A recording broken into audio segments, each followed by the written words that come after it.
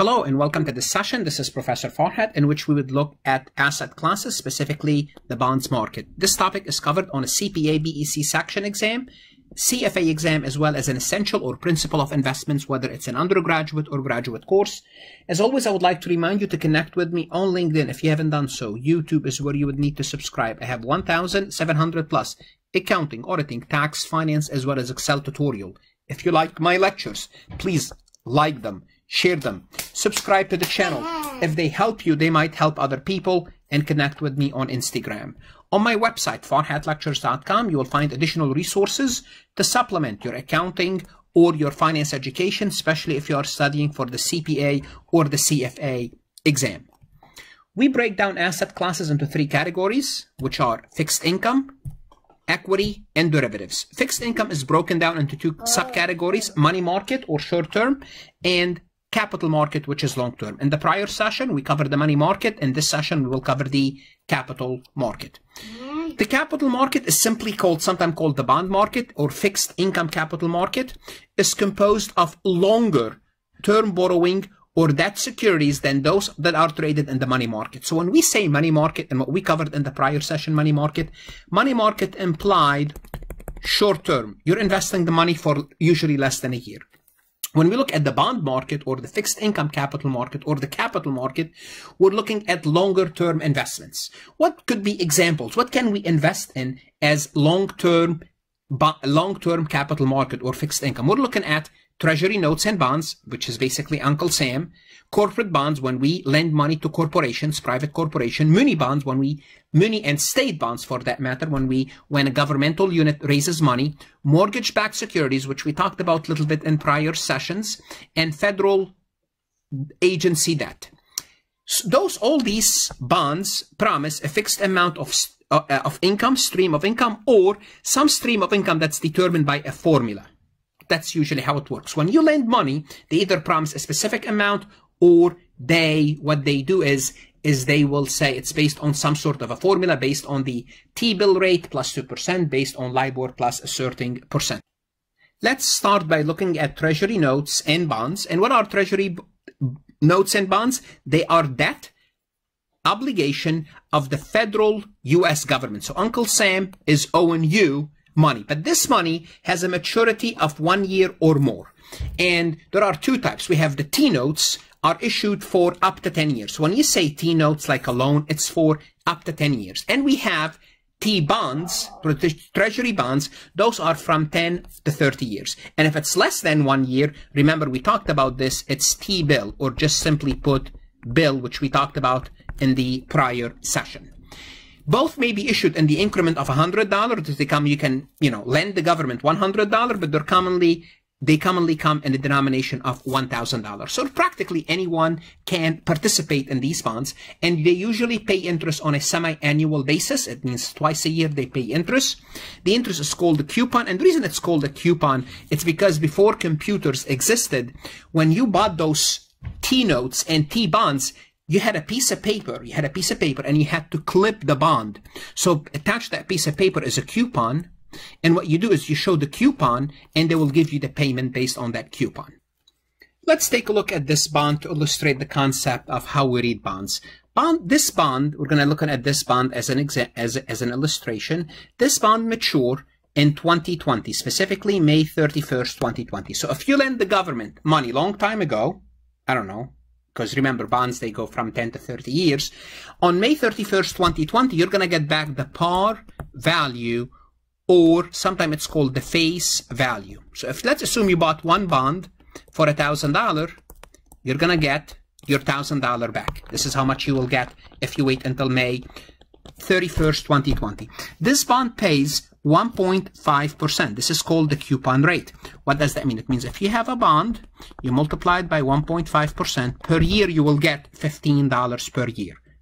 Now, this payment will be broken down usually into two annualized installments, $750 and $750.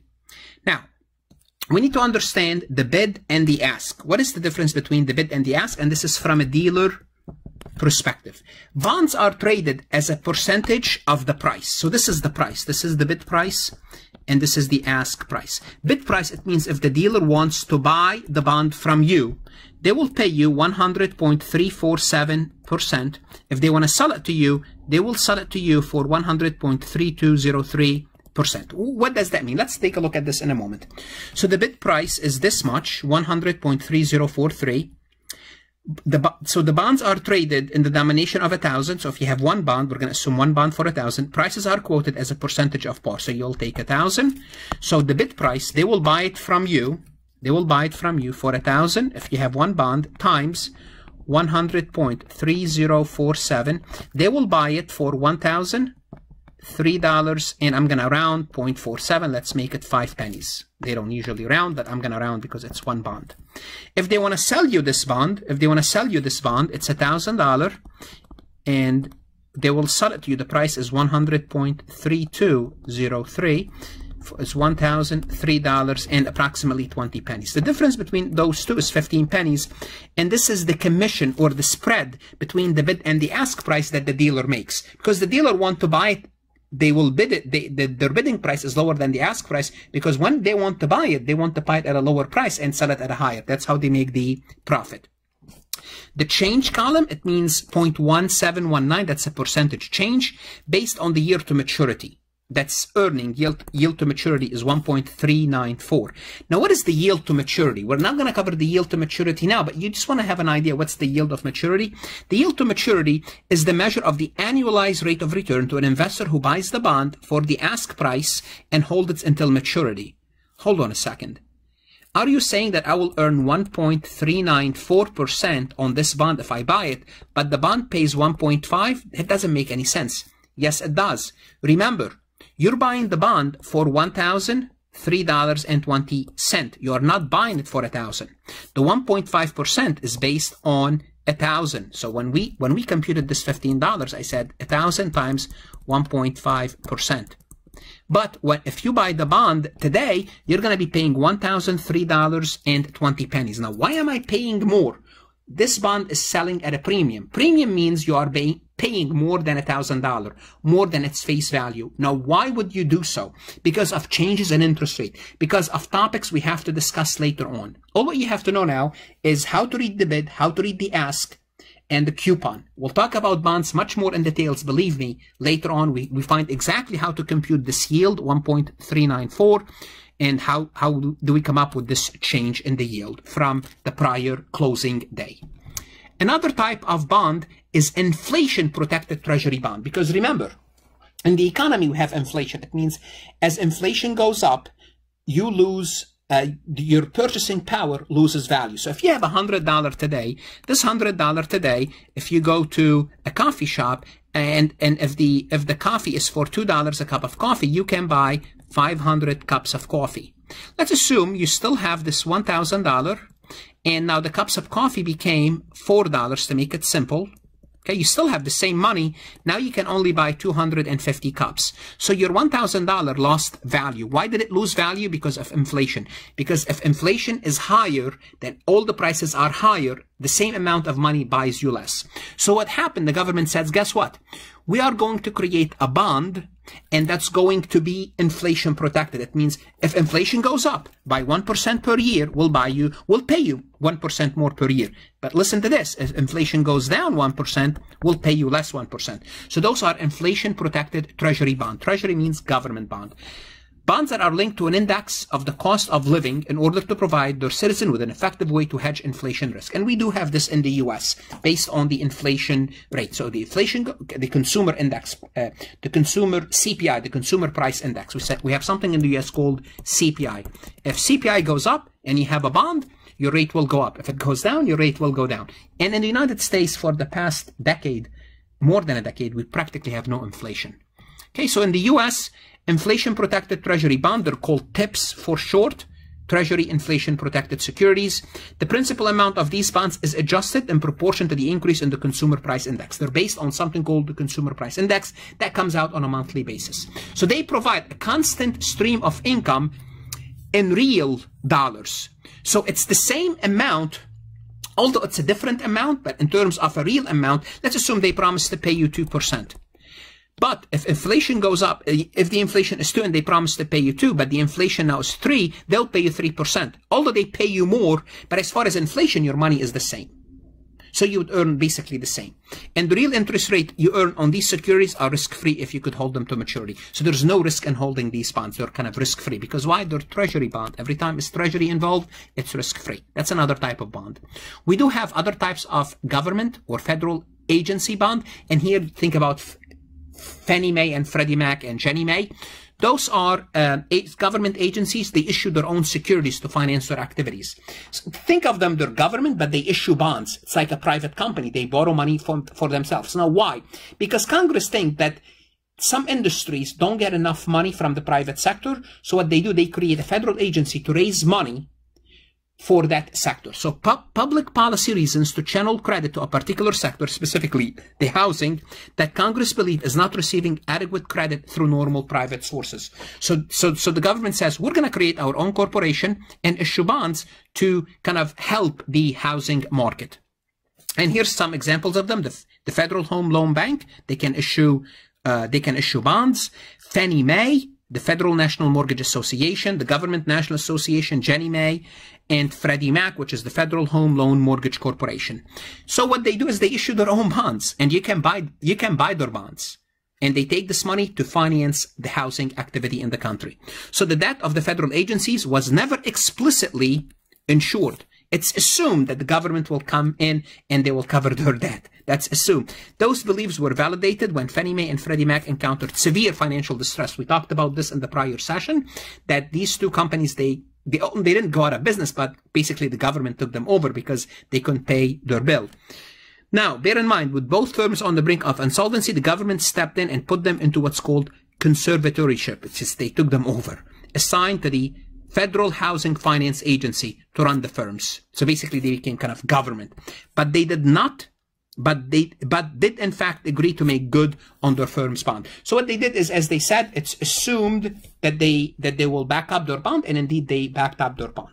Now, outside the US, we have what's called international bonds, and we kind of covered them a little bit when we talked about money market. So many firms borrow money abroad. So you have a US company or a European company or an Asian company. They want to borrow money from, a European company wants to borrow money on Wall Street, or a US company wants to borrow money in London. So many firms borrow money, and many investors buy bond from foreign issuers. So in addition to your national market, initial to your national capital market, there's a thriving international capital market. Largely the central location for it is London. We have what's called the Euro bond, is a bond denominated in a currency other than that of the home currency. Now, when we say Euro bond, people think it's in euros. It doesn't have to be in euros. Usually it's in US dollar, but it's let's assume a European company wants to raise money in US dollar, or an Asian company wants to raise money in US dollar, and they want to sell bonds in US dollar. We call it Euro bonds. It's not actually in euros. It's bond denominated in a currency other than that of that country. That's what it is. For example, a dollar denominated bond sold in Britain. So it's a dollar denominated bond, but it's sold in Britain. It's a Euro bond. Okay. Euro yen bond, which is kind of similar, yen denominated bond sold outside Japan. So if there's any bond sold in the yen currency, but outside of Japan, it's called Euro yen. So it's really a misnomer. Okay. Since European country is called the Euro, the term Euro bond may be confusing. It's best to think of them as simply international bonds. That's basically what they are. They're not in euros. They're not in euros. In contrast to bonds that are issued in foreign currency, many firms issue bonds in foreign countries, but in the currency of the investor. That's also the case. For example, a Yankee bond is a dollar-denominated bond sold in the US by a non-US issuer. So you have, for example, a Japanese company coming here and selling bonds, okay, a dollar-denominated bond, but it's not a U.S. company. It's called Yankee bond. That's another type of bond. We also have Somera bond, are yen-denominated bonds sold in Japan by non-Japanese issuer. So if a U.S. company goes to Japan and wants to sell bonds, raise money in the Japanese market, it's called Somera bond. So if you want to invest in them, that's fine, you will invest in them. Now let's shift gears and talk about municipal bond. Municipal bonds, or local government bond. Simply put, the local government, for example, a municipality, a county, a state, they want to raise money because they need money to operate the business, to pay the police force, to pay the firefighters, to expand, whatever the need is to conduct social services. Those are the municipal bonds. So those are tax-exempt bonds. Tax-exempt means they are not taxed on the federal government. Now, why not? Here's the concept. The concept is the U.S. government, the federal government, is responsible for helping municipalities. So what the U.S. government says, look, we can't give you money, but if you borrow your own money, we're going to give you a tax advantage. And what's that tax advantage? The people that give you money to conduct your business, we will not tax them. So your locality, let's assume you live in a town called ABC. And ABC town issue bonds. And you purchase from that town, $10,000 worth of bonds. The bonds are paying, let's assume, 10% per year. So you will get $1,000 per year in interest. Here's what happened. This $1,000 is tax-free. The U.S. government says because the ABC municipality, is trying to raise money, we're to encourage investors to give you money. You will not have to pay. The investors will not have to pay taxes on that money on the federal level. Okay, we have two types of municipal bonds. We have what's called the general obligation bonds that are backed by the full faith and credit of the issuer. So, for example, my township, let's assume my township, Westchester, wants to raise money. They can issue what's called the general obligation bond. Simply put, you give them the money and you trust they're going to give you the money back. Why? Because they have taxing power. Municipalities and counties, they have a taxing power. There's another type of bonds that are also considered the municipal bonds. It's revenue bonds. These are different. So let's assume the city of Philadelphia wants to put an airport, okay, which they do have an airport actually. What they do is they issue bond. They borrow money. They borrow like $500 million in terms of bond. Now, what happened is you're going to get your money from the proceeds of the airport, okay, are issued to finance a particular project and are backed either by the revenue from that project or by the municipal agencies operating the project. Those bonds are a little riskier because they're based on, an airport, a hospital. Very common is turnpike. When a state wants to open a road, what they do is they borrow money and they would say, you're going to get revenue from the tolls because everybody that drive on that road, they'll have to pay a certain amount of money once they get on this road or once they exit. Therefore, your revenue is from that money. So the revenue bond, they're based on the revenue from a certain activity. They're riskier than general obligation bonds, because general obligation bonds, the government, they can tax you. They don't have a reason. You don't have to use the airport. You don't have to use their hospital. They can just simply increase your taxes. They have the power to do so. We also have what's called an industrial development bond. That's kind of a revenue bond that's issued to finance commercial enterprises, such as the construction of a factory that can be operated by a private firm. Now, you have to keep in mind, these bonds gives the firm access to municipal ability to borrow at tax-exempt rate. So sometimes what happens is a municipality wants a company to operate in their business. So they give them this status. They're called industrial development. So they would raise the money as if they are a municipality. But remember, the federal government here, they limit the amount of these bonds that might be issued because if they issue a lot of them, then the federal government would lose money. Because if these bonds are tax-free and all these people are getting the interest, but the government is not getting their share, well, that's kind of a form of abuse because the municipality is using their power that the federal government gave them to help private industries or private companies, investors, not to pay taxes. So that's why the government would limit those, or they review them on a regular basis to make sure they're not being abused. Their status is not being abused. Also, like Treasury bond, municipal bond vary widely in maturity. A great deal of them, the majority of them, they are short-term tax anticipation notes. What does that mean? It means the municipality, they need the money for this year to pay for expenses before they collect the taxes. So they get the money, they collect the taxes, they pay you back the money. So it's anticipation note. They're anticipating the tax. They just want to borrow money on a short-term basis. And sometimes they borrow the money for long-term investment. Like let's assume they want to build a stadium. Well, you're going to borrow money on a long-term basis to finance large capital investments, and they could have a maturity up to 30 years. But remember, the key feature in those municipal bonds is their tax-exempt status, and this is what gives them an advantage Okay, investors pay neither federal nor state taxes on the interest proceeds. So this is a great advantage. However, they give you a lower yield because you don't have to pay taxes. That's the whole purpose of the government trying to help them. Therefore, they will offer a lower yield. So rather than saying we'll offer 6%, they will offer 4%. And a lot of people will prefer to buy the 4% municipal bond rather than the 6% corporate bond because you pay no taxes. But now we have to find out, are you at an advantage if you buy these bonds? So let's talk about the taxation aspect of this.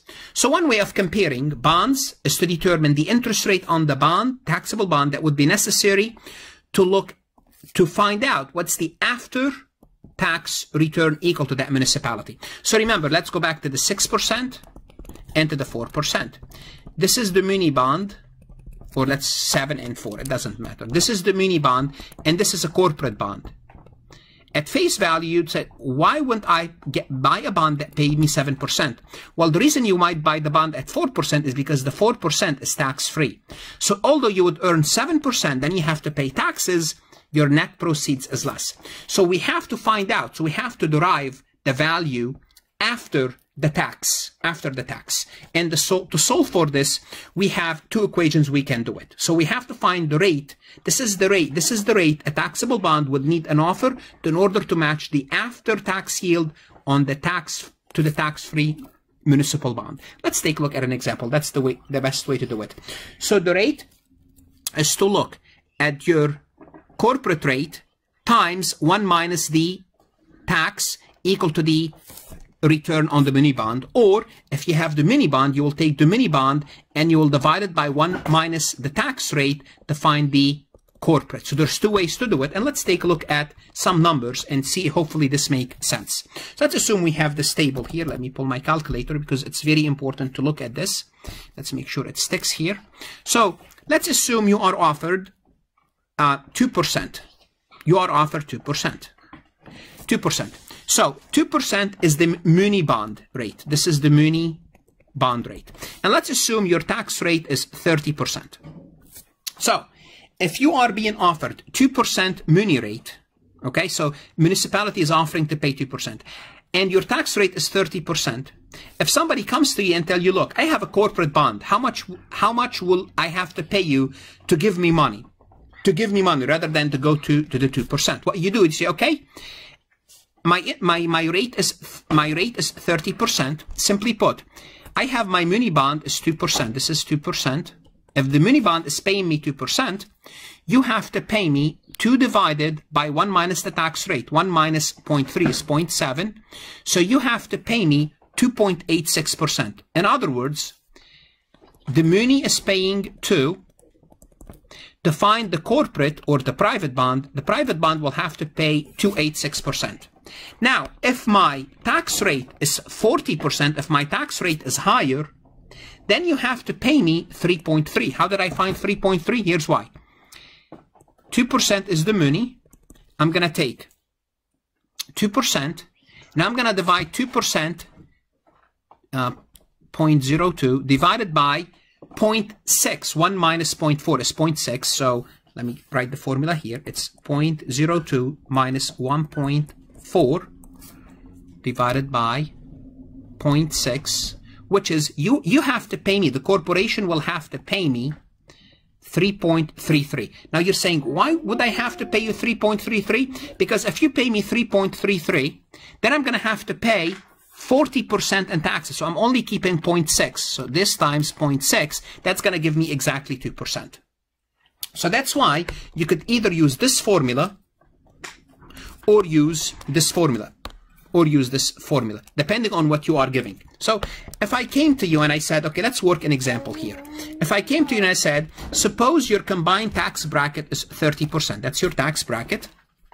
Would you prefer to earn 6% taxable return, which is corporate bond, because it's taxable, or a tax-free yield of 4%? Well, here's the muni. I know the muni is 6. I know the muni is 4%. The corporate is 6%. Now what I have to do, I have to find out how much would I earn on this corporate after taxes. Well, it's to find out how much do I earn after taxes, it's 6% times 1 minus 0.3. So I'm going to be keeping only 70% of my return. So 6% times 0.7, that's going to give me 4.2. Which one would you prefer? Would you prefer to earn 4% or would you prefer to earn 4.2? And the answer is, in this situation, you will take the corporate bond because the corporate bond is earning 4%. Let's assume the tax rate was 40%. Now let's change this, keep this. Let's change this, let's change the numbers. It's 6% times 1 minus 0.4. 6% times 1 minus 0.4. Well, 6% times basically 0.6, and that's going to give me 3.6. Now, if my tax rate is 40%, I'll prefer the municipal bond because my net return on the corporate is 3.6. So simply put, the higher your tax return, the more benefit is the municipal bond to you. You have more savings in the municipal bond. Now, the second question is, what's the equivalent taxable yield of the 4% tax-free yield? So simply put, you are earning 4%. How could you compare the 4% to the corporate 6%? You will take the 4%, 0.04 divided by 1 minus 0.3. So if I take 0.04 divided by 0.7, this bond is only earning 5.7%. So this mini bond, remember in the original problem, we always prefer the corporate because the municipal bond is earning me equivalent taxable yield of 5.6, but the corporation is paying me 6%. Therefore, I will go with the corporation. Now, if my tax rate is 0.4, now if I go with, let me clear this, 0.04 divided by 0.6, now I'm, 0.04 divided by 0.6, now I'm earning 6.66. Now I have a better return than the corporate bond if my tax rate was 40% rather than 30. Again, an illustration both ways that if you have a higher tax rate, you can benefit more from your municipal bond. Let's talk about corporate bond. Corporate bond is corporate bond when the corporation borrows money. That's how they do. Means by which private firms borrow money directly from the public. So this is one way for corporation to raise money is bonds. They also pay interest, typically semi-annually. It doesn't have to, but usually they do. Semi-annual coupon over their life and return the face value to the bond holder. Simply put, you give them $1 million now, they'll pay you 5% for 10 years, then they'll give you back your $1 million, the face value. The riskier than Treasury bond, obviously, because they are private. The risk of default is higher. Government don't go out of business, but businesses do go out of business. So there is a real risk of default when you buy a corporate bond. Therefore, you have to check the rating, whether they are AAA, AA, A, triple B, double B, so on and so forth. And we'll talk about bonds later on. But here we're going to talk about a few types of bonds just as an overall picture. We have secured bonds. They have specific collateral backing them in the event of a firm bankruptcy. For example, you lend the company money, but they will tell you, look, if we don't pay you, we're willing to sell this building to pay you back your money. Therefore, you are secured. Secured is better than unsecured. Unsecured means they're also called, before what it means, they're also called debenture. It means there's no collateral. Look, you're giving us the money and you trust we'll pay you back. There's no collateral. And there's subordinate debenture, which have a lower priority claim of the firm asset in the event of bankruptcy. Yeah, those subordinated debenture, it means, well, look, you're going to be the last in line to get your money, which is very risky. We have what's called callable bond at the option of the corporation. So the corporation can call the bond. What does it mean, callable bond? It means the company have the option to purchase the bond from the holder at a stipulated predefined price. So you gave them the money today. 6 months from now, they can come back and you have to accept your money back, and they will take away the bond. Why? Because they have the right to call it. The bond was callable. They would let you know up front, look, at any point in time, we can buy it back. Usually they will pay you a premium. They will pay you more than what you pay, but there's always the risk. If they give you back this money and interest rate goes down, you lose because you cannot find an alternative investment. Simply put, Let's assume you lend $100,000 to a company that's paying you 10%, but the bond is callable. Well, that's fine. 10% is a great return. Then suddenly interest rate went down to 6%. If the bond is callable, the company might give you back $105,000, take away your bond. Now you have back $105,000, but the interest rate is 6%. So you cannot find an equivalent alternative investment to invest your money. And this is what usually happens when interest rate goes down. The company will call the bond, and we'll talk about this later on. We have what's called convertible bond. This convertible bond is at the bondholder option. So now you have the bond in your hand. You have the option to convert the bond into stocks. So simply put, you go from a lender to an owner in the company. And we'll talk about all these bonds later on, including how to value a bond. But this is just to let you know that bonds come in many different flavors and in many different denominations. Now let's talk about mortgage and asset-backed securities. Well, what are they? Well, securities that are backed by something. What is something? Well, it's either a mortgage, like a loan, or some other asset. We'll talk about this. So simply put, you go to the bank, you get your loan, they give you the money, you give them a piece of paper with a loan. Now this loan is backed by your home. So what the bank will sell this loan. They will create an asset out of this loan, and this asset is also backed by the loan. Therefore, the asset is called asset-backed securities. It's backed, it's supported by the loan on the home. Simply put, the home itself. So it's either an ownership claim in a pool of mortgage, it doesn't have to be one mortgage, a pool of mortgage, or an obligation that is secured by such a pool. So simply put, they issue a bond, and they're saying, if you don't get your money, we would sell the asset in this pool, whether it's home or cars or anything else, and give you back your money. So the bond is backed. So there's a collateral, but that collateral is some type of an asset. Okay, so they're a major component of the fixed income market. They're most pass-through traditionally comprise conforming mortgages. So most of these asset-backed securities, especially the mortgages, they used to be comprised of conforming mortgages. Now, what is conforming mortgages? It means the people who took the money out, they're credit worthy. Credit worthy means they have a good credit. Have a good credit means they're going to pay their loan. If they pay their loans, the investor is safe. Okay, the person that bought that asset-backed securities should be safe. So most of them, Freddie Mae and Fannie Mae and Freddie Mac, they could not buy them unless they are conforming mortgages. Then, at some point, the government told these companies, look, we want to encourage people to buy homes. In an effort to make housing more affordable to low-income households, the government-sponsored enterprises, they were encouraged to buy subprime mortgages. So the government told Fannie Mae and Freddie Mac, look, we know you like to only buy safe mortgages, but some people, they cannot buy a home because they don't qualify. But if you buy their mortgage, the lender might be willing to buy them. Well, to lend them money. And as a result, we have the subprime mortgage debacle where people were getting money to buy a home. The loan was sold to Fannie Mae and Freddie Mac. The bank did not care whether they can pay or not because Fannie Mae and Freddie Mac is carrying the loan. What happened? These loans turned out to be a disaster with trillions of dollars of losses spread among banks, hedge funds, whoever touched these losses, as well as Fannie Mae and Freddie Mac. And this is what the subprime mortgage crisis is all about, where asset-backed securities, which with lousy assets, basically. The assets were not good because the homeowners could not pay their bill. And this is a picture of private issuers versus federal agencies and pass-through. So notice the private issuers, they're smaller. And notice they peaked in 2008, then they went down, and now they're flattening out. I don't know what's happening in 2017, 2018. There is some talking that they're spiking up again. So the point is, these private issuers, they don't care. Why? Because once they sell the bond, they don't have to worry about the creditworthiness of the borrower.